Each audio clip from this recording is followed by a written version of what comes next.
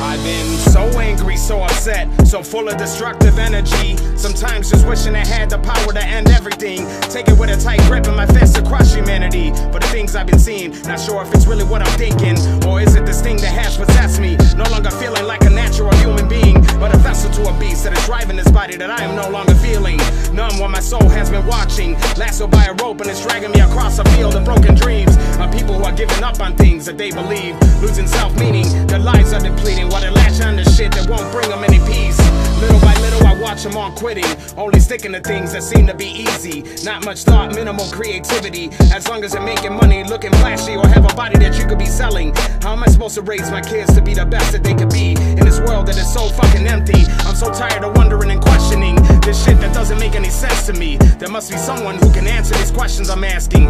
I've already reached out to the heavens for a sign, a miracle, a better sight than what I'm envisioning, but no one is answering. I don't know about you, but to me it's starting to feel like the entity up above that we carry so highly is the one doing all the abandoning. I'm upset, I'm angry, and I wish somebody would help me make sense of the chaos that I'm seeing. Feels like I died and now I'm here in hell, paying with my suffering. I feel my soul burning while my heart is drowning as it sinks to the bottom of the deepest parts of the sea. The only part of me left functioning is me, myself, and my eyes, so that I can keep watching. A virus is ravaging, destructing, killing the American dream, defeating unity as we're forced to keep distancing. No chance in uniting unless we're shown another police-involved killing that makes us break from the safety they told us was working. Why they blame us for the numbers that are soaring? Maybe if you didn't keep them from the families, we wouldn't be filling the cemeteries with bodies killed by a weapon you aren't done evolving. Listen to me, they know we'll get angry about certain things, then displayed on the TV, social media, the radio, just to get you to the street.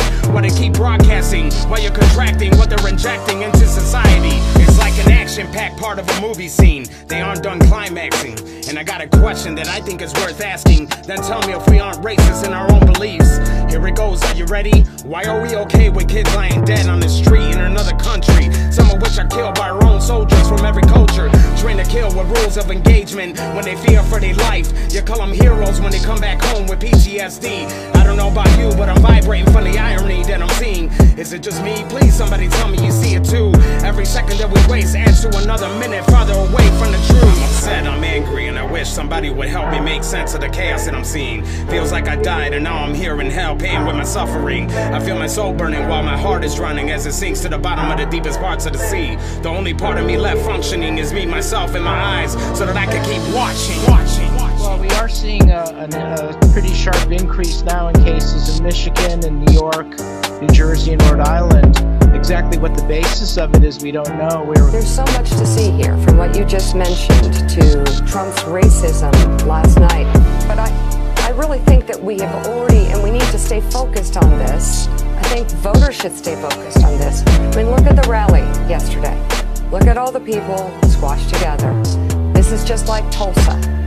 Remember Tulsa? You got more questions, but I tell you, if you have a problem figuring out whether you're for me or Trump, then you ain't black. Minneapolis on fire. Protesters leaving an auto parts store in flames. Others seen looting a local Target. We're about to lose the front of the precinct if we don't move this crowd out of the front.